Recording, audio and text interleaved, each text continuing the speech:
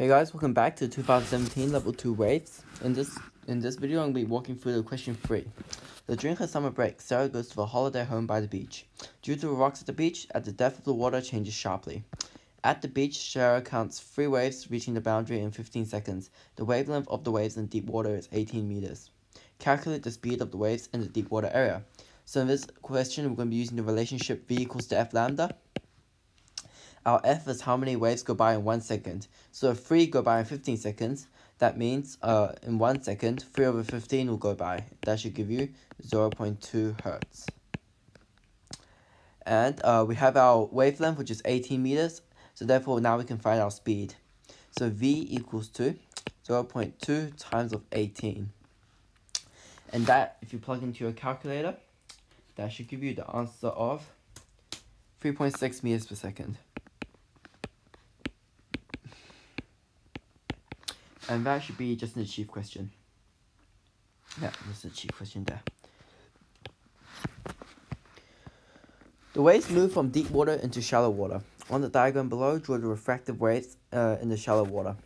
So in this question, we're going to be drawing an incident ray and the refracted ray, and then the waves will they will bend 90 degrees to that refracted ray. So we're just going to make an imaginary incident ray. So our incident ray will just say go smack bang in the middle. I mean, it doesn't have to be, okay, once again, it can be anywhere. But we're just going to say, for the sake of simplicity, we're going to say it's in the middle. So, our normal line will be 90 degrees to the boundary. So therefore, our normal line will be 90 degrees. 90 degrees to the normal. So now our incident ray, okay, since it's going from deep water into shallow water is more dense. Therefore, it will bend the ray will bend towards the normal. So our refracted ray should look something like this. Bend towards the normal. So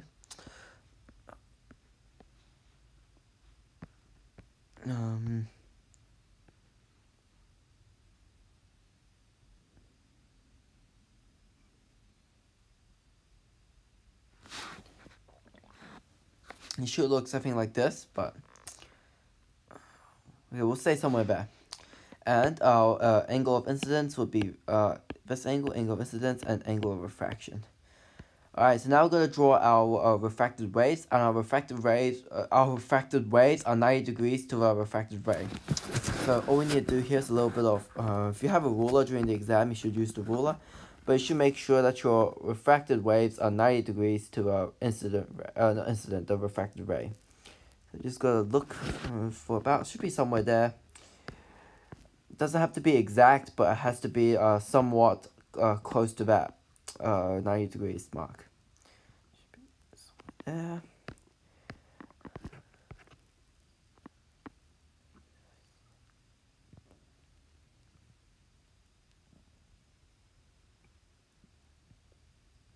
Yeah, and you just keep going for each one of them.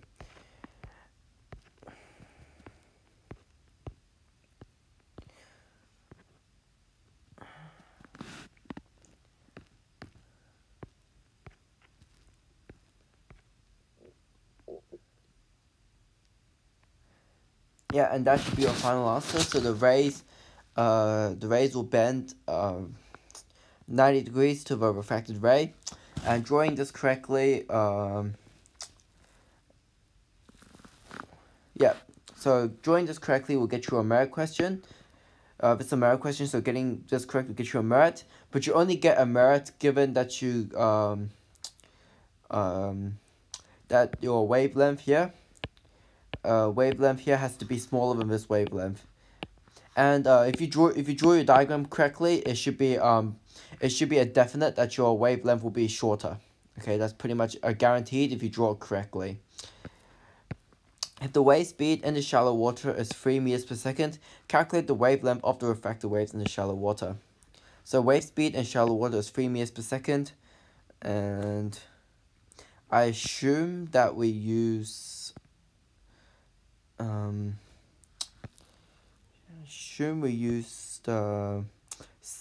assuming it's the same waves from question A. They weren't really clear on that, but I'm gonna assume that they use the same waves. Okay, so once again, as v equals to f lambda, you have your velocity equals to 3, and your of the waves in deep water is 18 meters. So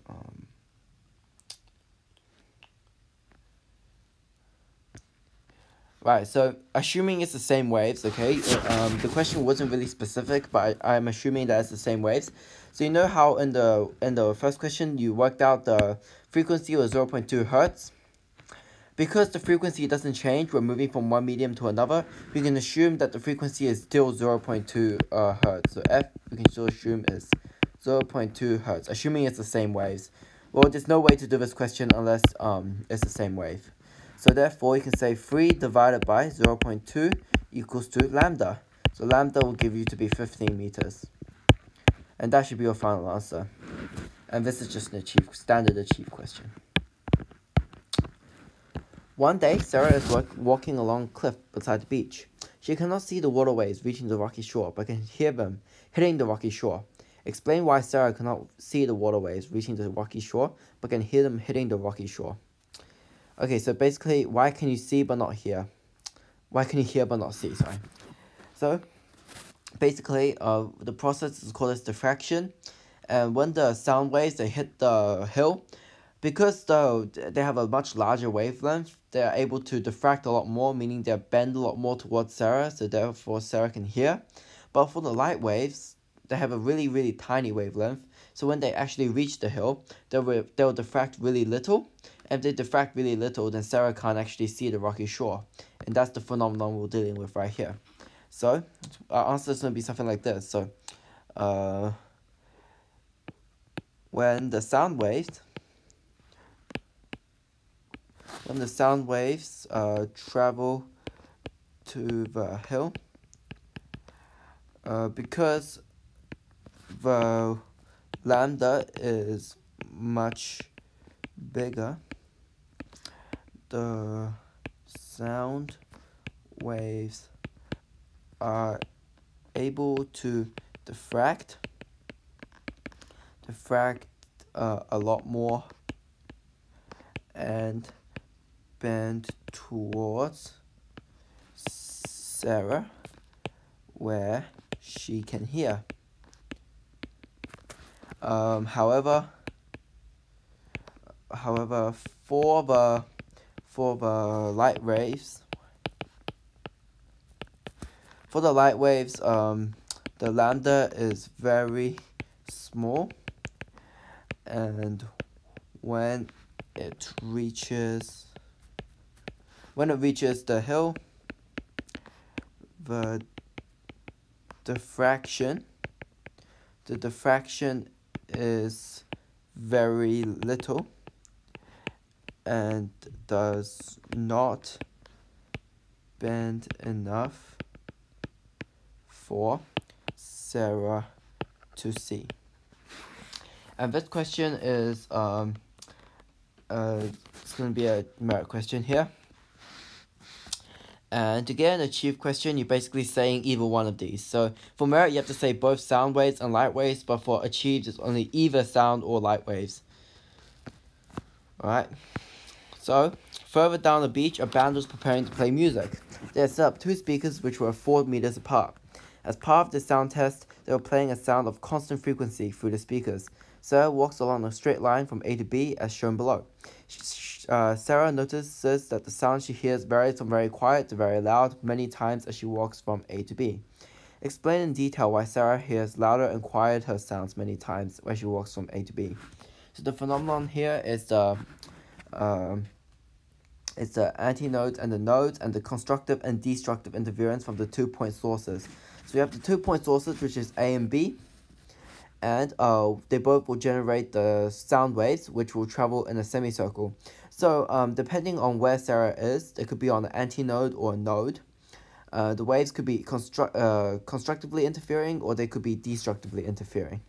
depending on what type of line she is on. So when she reaches the node, so basically on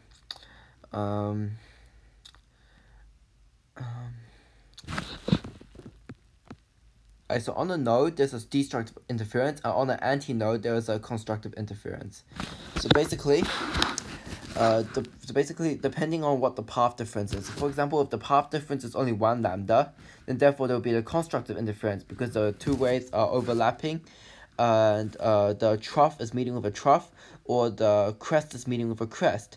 And when that happens, there's a constructive interference, and she will hear a very loud sound. But however, when the trough of a wave meets with the crest of another wave, they will cancel each other out, and therefore Sarah hears very quiet noises or nothing at all. So how are we going to explain this? We're going to say Sarah hears different sounds due to superposition and interference. On a antinode, there is a wave. There is a wave crest wave crest of one source, of one speaker,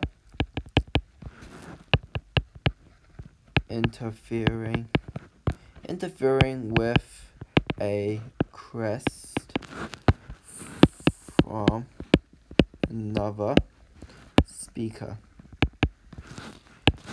Okay, so this causes, a crest or trough, and so this causes constructive interference.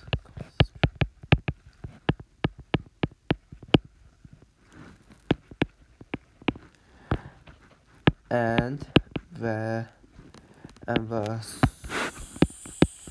sources add together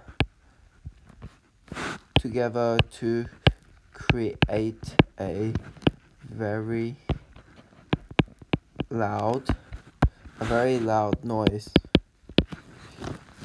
So they add together to create a very loud noise.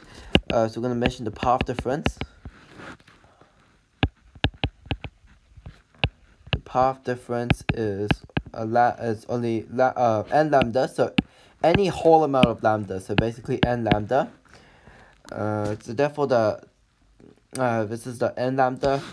The path difference is n lambda, so therefore there's a constructive interference. Sarah hears soft noises when a wave crest meets with a wave trough of another speaker. This causes the destructive interference. This causes destructive interference, and the waves destructively interfere to cancel each other out. So therefore the required sound is heard.